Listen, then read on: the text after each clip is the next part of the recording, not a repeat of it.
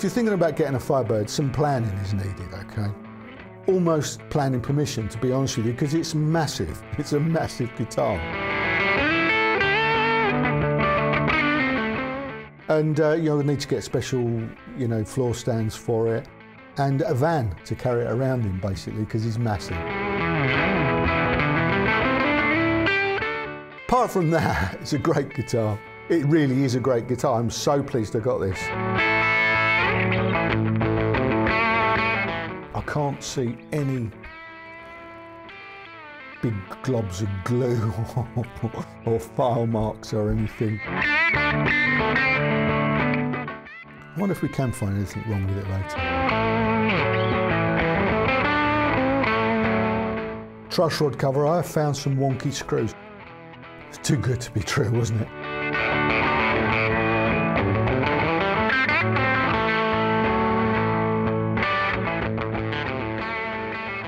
Hello everyone, thanks for joining us. Welcome to the Guitaristas. Today, it's another new guitar, of course. Today, it's the Epiphone Firebird. I'm quite excited. Been after one of these for ages. It seems like ages. I think it's probably over a year since these were in stock, here in the UK at least. So, I've been closely monitoring the situation and the gas has been building.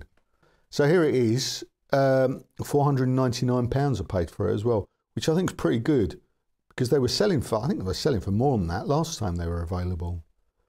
Retail price is listed in the UK, £599. I got this from Guitar, £499.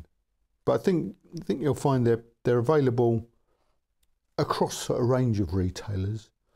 Not so necessarily in the States. I checked Sweetwater, they've listed it at $649, but out of stock at the moment. So I'm not sure what the situation is elsewhere for you guys, but hopefully they're on their way if you're waiting.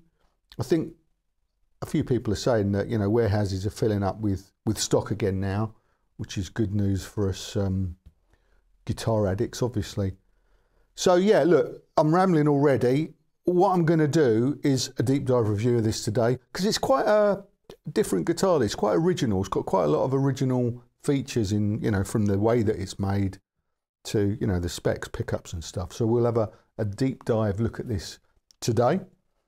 Obviously it's going to be quite a long one, half an hour or so I would have thought. So if you haven't got that amount of time on your hands, timestamps are in the description box. So you can quite easily skip forward to any particular part of this review that interests you, i.e. what it sounds like or, what the neck measurements are. So don't be afraid to do that. I won't be offended. If, however, you've got a little bit of time on your hands, go and get a drink, maybe even a little snack, and come back and join me for the ride, and we'll get stuck in. All right, let's do it. First off, brief history of the Firebird, of course. So, Gibson original, obviously. I assume you knew that. Introduced in 1963, at a time when Gibson was really experimenting with lots of different things, weren't they? They dumped the Les Paul at that point. They stopped making Les Pauls in 1960, didn't they? Introduced the SG, called that the Les Paul, or some of those, the Les Paul, for a couple of years. Carried on making the SG through that decade, the 60s. But there was a lot of changes. So the Firebird they introduced in 1963. This version, which we call this the reverse Firebird, I think, because of the body shape. There were various different specs, I suppose you'd call it, versions of it. So there's the Firebird 1, which is a single pickup, wraparound bridge. There was the Firebird 3, which is 2 pickups, wraparound bridge, and short maestro vibrola.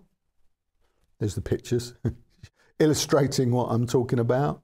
And then there was the Firebird 5, which is 2 pickups, tune-o-matic bridge, and a long maestro vibrola.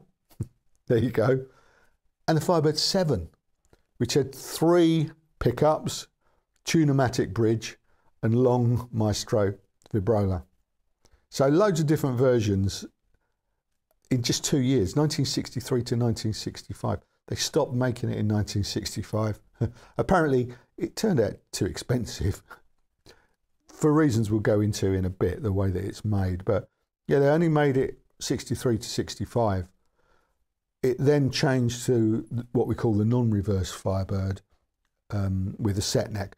That's the subject for a whole other film, and hopefully at some point in the not too distant future, I'll get a non-reverse Firebird and we'll get into that.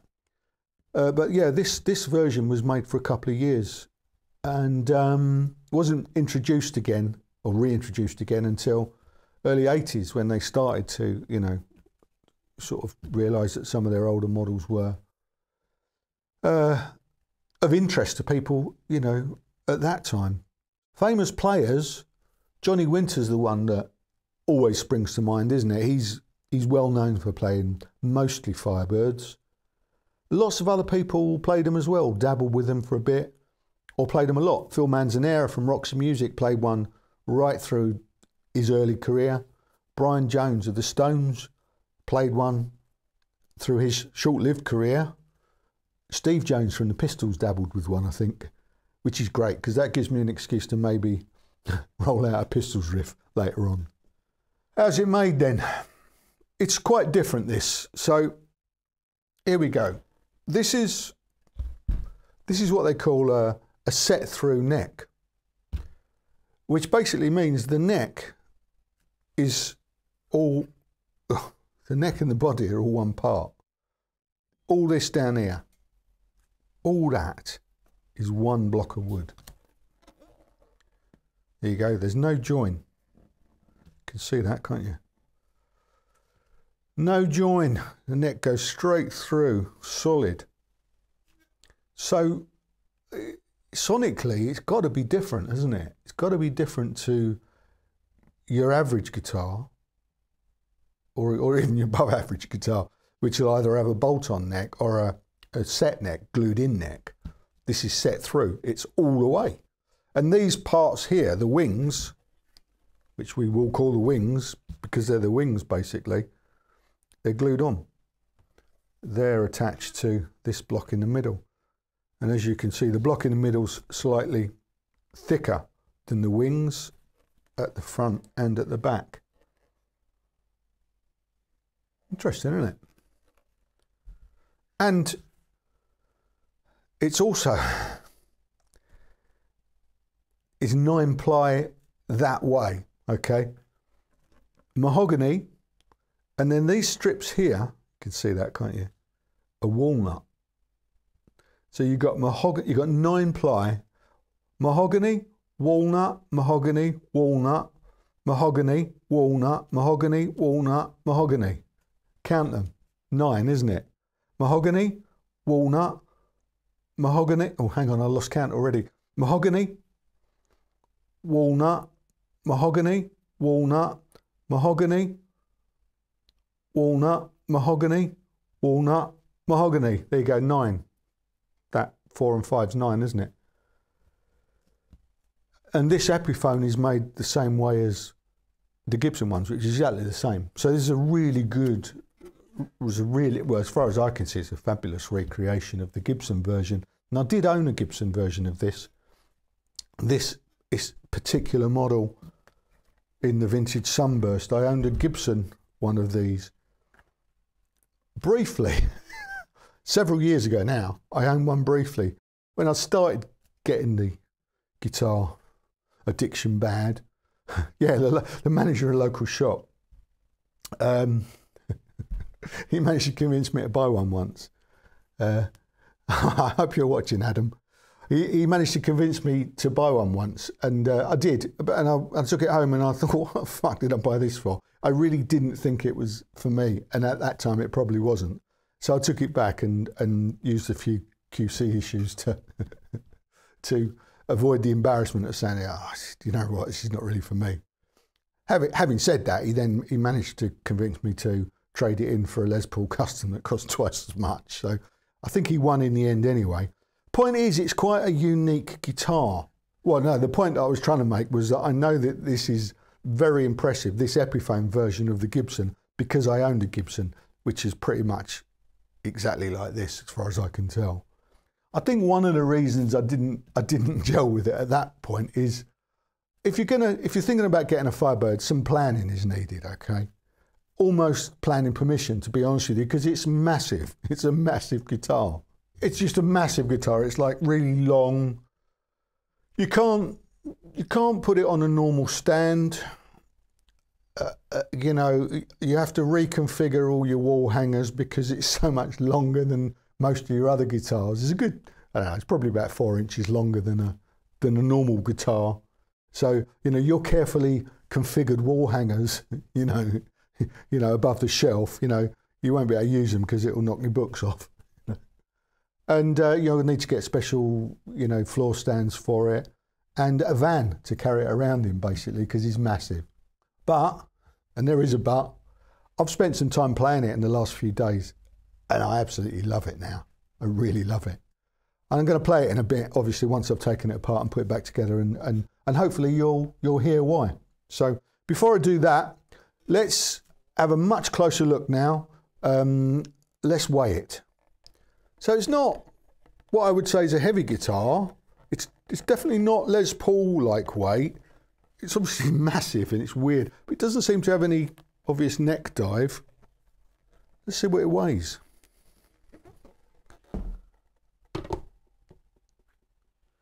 £7, 13 ounces, which of course is 3.56 kilograms. So yeah, it's nice weight. So getting back on track, the neck, they call that a slim taper C. It feels quite nice. We'll measure that in a minute and we'll have a closer look at the profile. It's got an Indian laurel fingerboard, medium jumbo frets, trapezoid inlays and the binding, which is a nice colour. And I can tell you now, the fretwork looks great. No issues. No nibs on these frets, obviously, because they're Epiphone and not Gibson, but yeah, nice and tidy. Nice tidy job. Graphtec new bone nut looks good.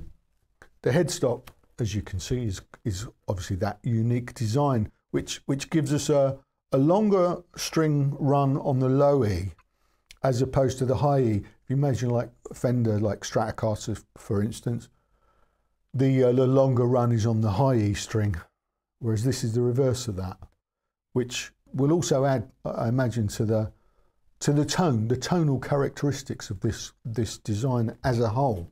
There's quite a lot of, you know, those things are going to add up to something quite different, aren't they? As well as the pickups, which I'll talk about in just a second after I've referred to the Grover tuners. Proper, full-fat Grover, 18:1 ratio tuners. No expense spared there, which is really adding up to a fabulous value for money on this Epiphone. Strings off. So what was going to, actually I probably should have showed you while the strings were on, but the great thing about this headstock as opposed to the normal Gibson 3+3, which we call it, 3 on a side like the Les Pauls, the strings on this pretty much go straight to each tuners, so it definitely helps tuning stability. This has been really solid, rock solid, since I've been playing it relentlessly for the last 3 days probably. So, and obviously now we can look at the frets. These were pretty tidy actually. Now I think about it, I didn't feel any grittiness or dirtiness, and I have been playing it, but as you can see, it's pretty well presented, this. The board, you know, looks nice enough. It doesn't look especially dry. As I said, it's Indian laurel, this, which is de rigueur, par for the course nowadays on Epiphone, inspired by Gibson range. It looks attractive enough. It does the job, you know, at a cost. and presumably it's more sustainable than rosewood or ebony. So I ain't moaning about that. Bit dirty up there, but so that's all good, and the frets are tidy. Yeah, nice and tidy, no problems at all. Let's have a look at the profile and measurements. So here we have the neck profile and measurements at the 1st fret. And here's the neck profile and measurements at the 12th fret. It's got a little bit of that Epiphone D. It's not too bad though. No QC issues. You can't see any paint blemishes. It's all seamless here where the binding joins the paint, the neck and the fingerboard. I can't see any big globs of glue or file marks or anything. No raised frets as far as I can see. A really sweet job, really nice job. It doesn't look like a £499 guitar. Although I suppose, let's face it, in the scheme of things nowadays, with the sort of stuff that some of the other companies are putting out for far cheaper than this, £499 not necessarily, it's not cheap, is it? It's affordable. On this occasion, I think it represents really good value for what we're getting here. There seems to be attention to detail. Just looking, I'm running ahead of myself a little bit, but that's the way it works for me, unfortunately, sometimes. The screws all seem to be straight. I wonder if we can find anything wrong with it later. Let's soldier on and see. Let's talk about the hardware first. Standard Epiphone lock tone hardware. There you go. Pretty much Epiphone branding on the bottom. Standard stuff. Let's just weigh it because we can. So there you go. Tailpiece, 70 grams. Bridge, 46 grams. FYI. Great thing about these is you can put them back on, and because of the lock tone system, they'll stay on. They won't fall off when you flip it over, which is useful because it avoids, you know, knocking the setting out, obviously. And this to say the action was great on this, so I'm not going to touch that.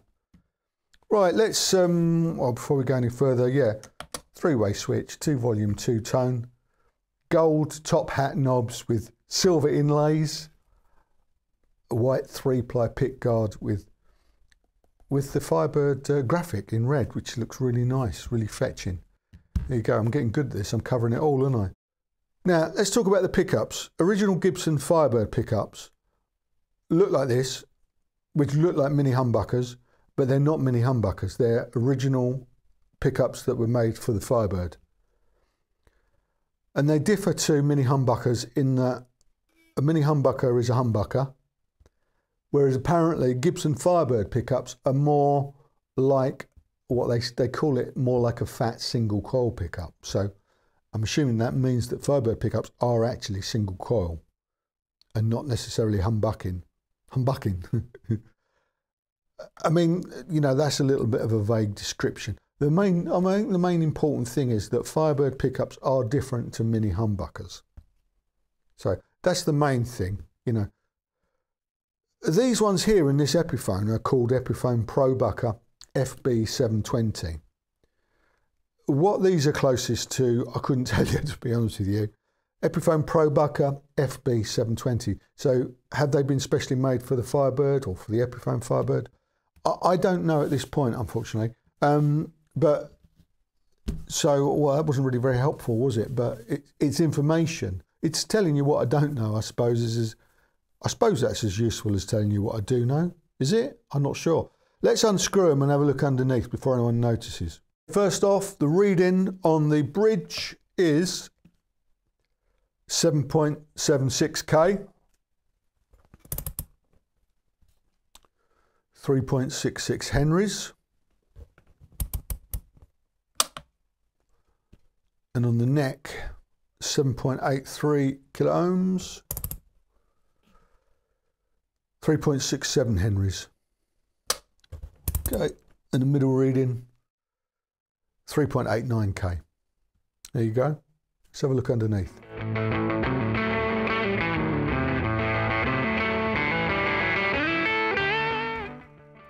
Okay, let's have a look. Here you are. There's in the cavity, so you can see in the neck cavity it's all single piece. They've just routed out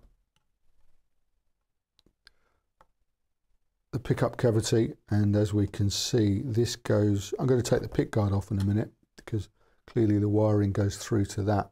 So I wonder how hollow that is underneath. But yeah, you can see the laminate, the strips of mahogany and walnut in there. Obviously you've got your sticker in there. It says Firebird VS Vintage Sunburst. And FB 720 neck.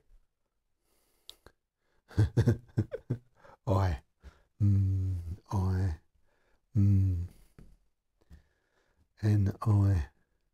I don't know what I is. Stroke 2. Oh, NI. No, that's because that 2N. I'm gonna guess 2 is Alnico 2. That's just a guess, obviously. N is in brackets neck, obviously, because you've got B on the other one, which is a bridge one. So 2B. So NI. Nickel. Oh yeah, nickel. Insert. Might be insert. Don't know. I'm going to email someone and find out what all this stuff means, because I still haven't had a definitive answer from anyone. Anyway, moving on. One of the things I noticed here on the bridge pickup, it's got a plastic spacer before the pickup surround, and I think that's plastic. I don't know. No, I think that is metal. That is metal, which is good.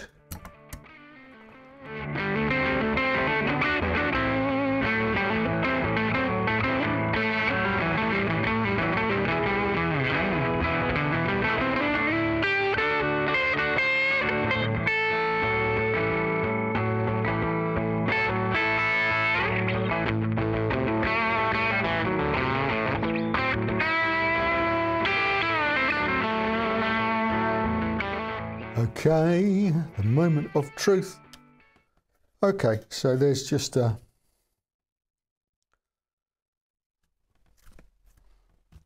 fairly substantial route. Bit of sawdust. Just for the switch, really. Cool. Switchcraft or switchcraft style switch. There you go. Let's pop that back.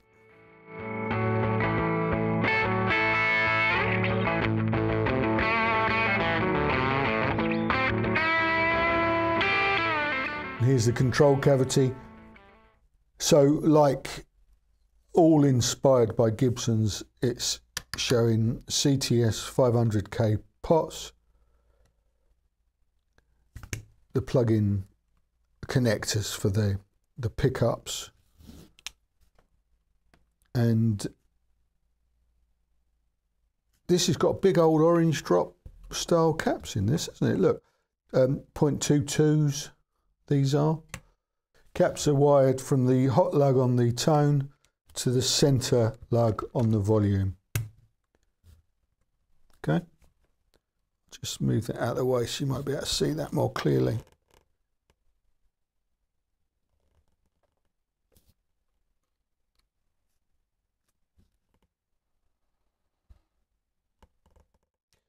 There you go.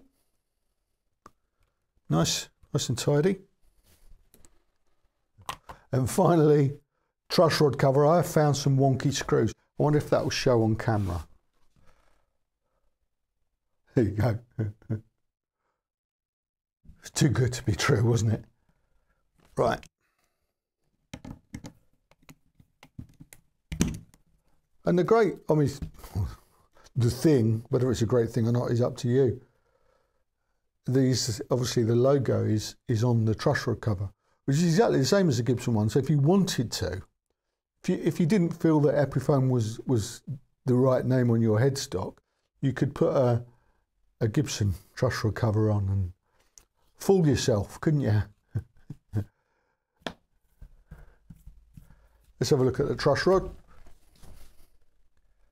There you go. Just the normal Allen wrench type. Standard Epiphone job. Nice and tidy.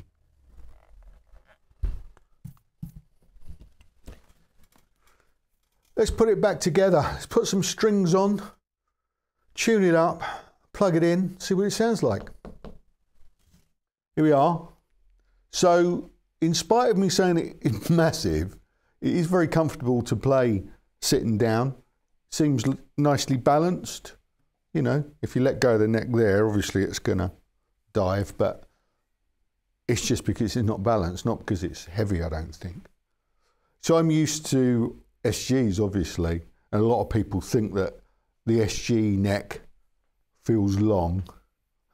This is kind of like in another postcode, really, but not in an awkward way. It feels good, actually. I tell you what I noticed when I started playing this at home, which I thought was interesting. It probably isn't, but I started playing here, I suppose because of the length of or the apparent length. It's probably not a lot different, to be honest with you, but it feels like, whoa. I started playing some stuff here.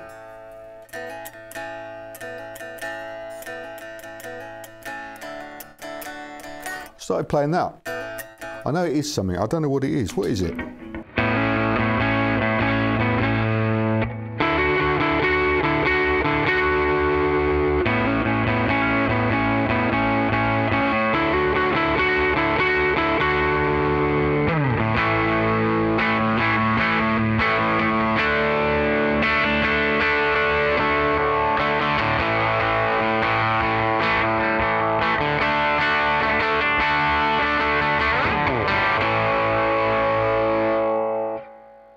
I don't know what that is.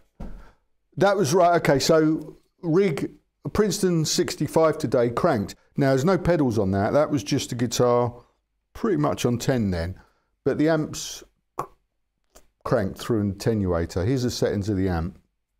I'm not using any pedals at all today, because as you can hear, we've already got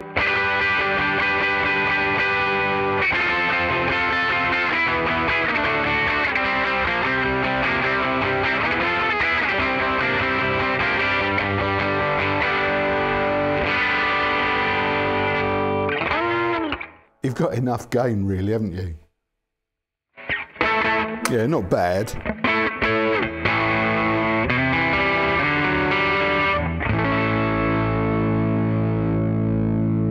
So no pedals, and obviously that cleans up quite nicely. Let's just roll it back to about 8. You got, ooh, clean.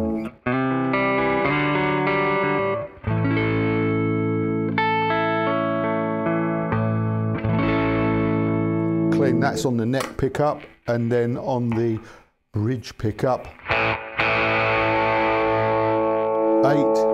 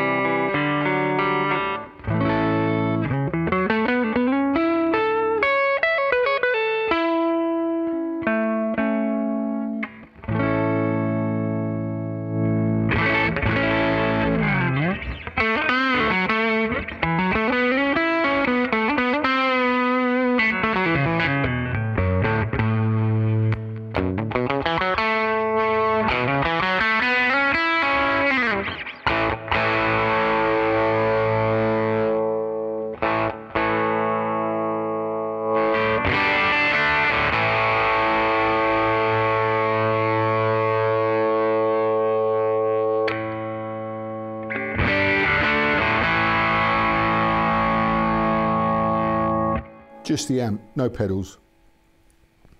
So these pickups are pretty sweet. Let's play something.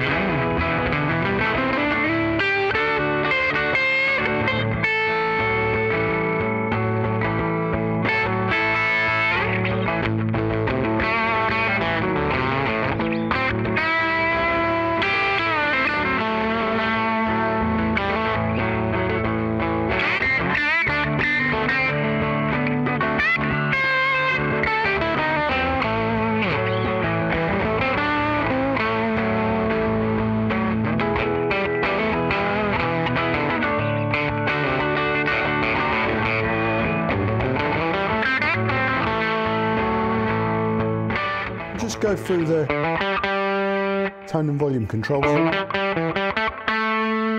Volume.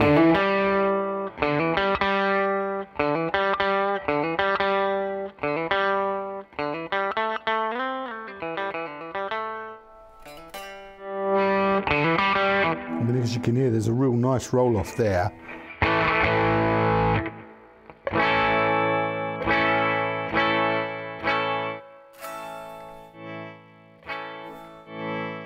Bit sudden right at the end from 0 to 2, but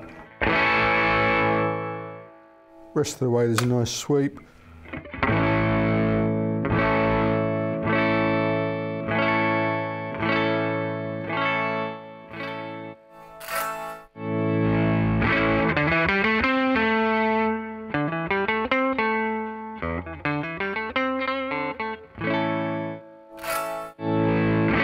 Same there. Tones.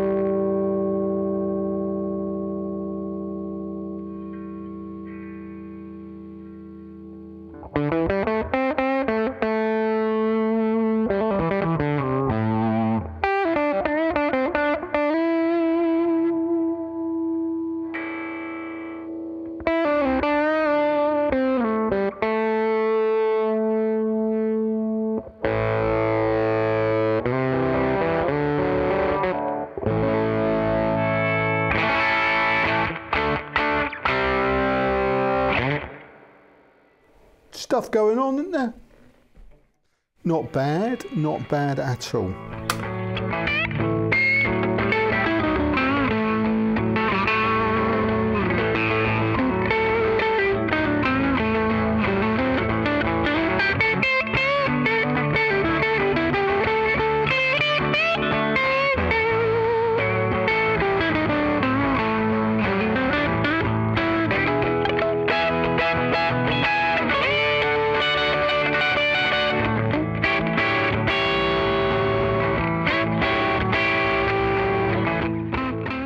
That was the Epiphone Firebird. Hopefully I've done it justice and got some good sounds out of it. This week, I'm recording this without actually having listened back to the stuff I played. Played a lot this week. It took me a while to get my mojo working, I'll be honest with you. Sometimes it does. So this morning I've come in and I've done some more. And I'm thinking, oh yeah, that was better. You never really know until you listen to it back. I do give myself a hard time. It's very difficult demonstrating guitars. You know, my job was to try and demonstrate what a guitar sounds like to you, knowing that most of you are probably way better players than I am. Yeah, it's a lot of pressure, guys, a lot of pressure. So anyway, hopefully, I've done my best, all right? That's all I ever do. I've done my best. And there's some clean sounds as well, hopefully. Now, actually, I will say that earlier I said that I wasn't using any drive pedals at all this week, but I did sneak on the soul food a couple of times this morning when I was playing. But I'll show you, I'll put in the, you know, the Crocs cam so you can see when if I tread on a pedal. I might not even include that. Don't know yet, I haven't edited it, so we'll see. Anyway, should we get to the point? I like it, well, yeah, I really like it.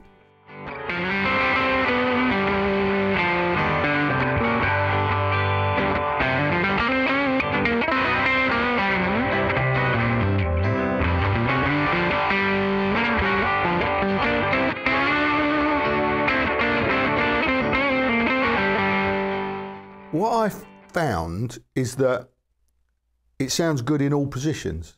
3 positions that I was quite happily switching between from time to time and enjoying what I was hearing. You know what I mean? Often you switch positions and then you give it a couple of minutes, go, oh, no, I'll go back to the bridge. You know, everyone plays on the bridge, don't they, most of the time.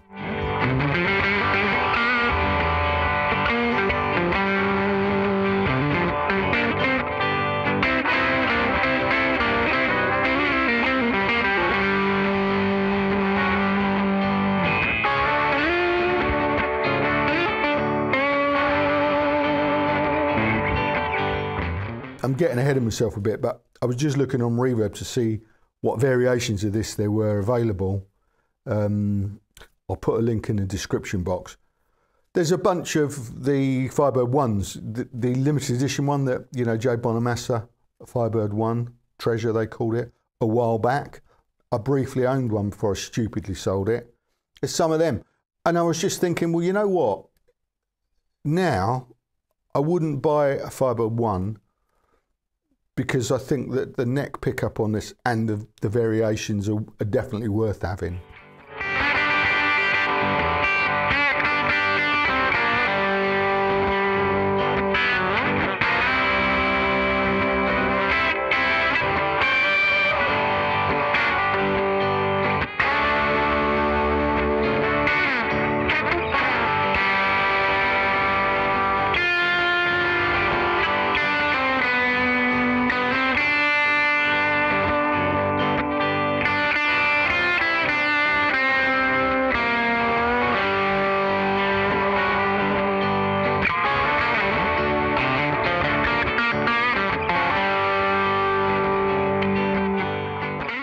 So again, these Epiphone inspired by Gibsons, what fantastic value and fantastic guitars they are. I love that you can get into ownership of such a distinctive guitar that you wouldn't necessarily want to go and spend a lot of money on because it's a little bit quirky and it might not be, you know, what you're looking for. You know, as I said earlier, I discovered that the hard way. I bought a Gibson, thought, oh, what have I done? And I sold it again quick, or traded it again pretty quick. But with this, £499, you know, it's almost like, well, yeah, take a punt on that, can't I? The used market for these will be good, you know. Ignore what anyone says about Epiphones not holding their value. You'd lose a lot less on this than you would on a Gibson. There's a couple that I want to add to my list. So of course, you know, Explorer, I haven't got an Explorer. I can get an Explorer for 500 quid. I just looked on Reverb to see what was available. There's some, you know, Explorer. I only do it in ebony, I think, at the moment, the new one. But that's listed for $499 in stock. It's not going to be long, is it? And the Flying V, the Carina Flying V, or even the Mahogany Flying V from Epiphone, that's got to be in my collection. Pretty much then, I will own most classic Gibson models in the Epiphone, inspired by Gibson range, which is brilliant. So all we need now is for Epiphone to release SG Junior, 56 gold top with P90s. Everyone wants one of those. And then, you know, we'll be quitting. And then if you find one that you really like, if you find that a Firebird is really your groove, then you might want to invest in a more expensive version from Gibson, you know, in a particular colour that you fancy. So these are great tasters, and you can own the whole collection for as much as it would cost to buy one Gibson custom shop. I'll throw that out there. What else did I want to say? Oh yeah, when I bought this online, guitar, I was offered a soft case for it, which looked really cool. And I thought, oh, that's a good idea, because I know this doesn't fit in any other of my cases. So I bought a Gator soft case that looked great with it. I thought, well, that looks really cool, 50 quid. This, a Gator soft case. I thought it looked really good. I thought it looked more robust than it is. That's what I wanted to show you. It's very flimsy. It's really no more than a gig bag. It costs 50 quid. It's better than nothing, but I was a bit disappointed. I thought it'd be one of those solid things, but it turned up in a small box, which set alarm bells ringing. But it's better than nothing. As I say, if you get a case, it's quite long, and it needs a couple of removal people to carry it around. Apart from that, it's a great guitar. It really is a great guitar. I'm so pleased I got this. I'm so pleased I got this and spent some time with it. And I've got a bigger stand, floor stand, so one of those floor neck stands. Do you know what I mean? I'll show you. Yeah, I got one of these. I bought it ages ago. I don't use it because it takes up so much space. But I'm going to have to use it now because I bought a Firebird and it's massive and it takes up loads of space. But it's worth it. So, yeah, don't let that put you off. I've just noticed that I've still got the plastic on the pickups. I didn't even notice that. I wonder how much that affects the tone. Well, what you can say is it will sound even better than it did. There you go. That's it. That's all for this week. Thank you very much for joining me. Come back again, same time, same place next week, and see what we're up to then. Yeah, look forward to it. Ta-ra for now.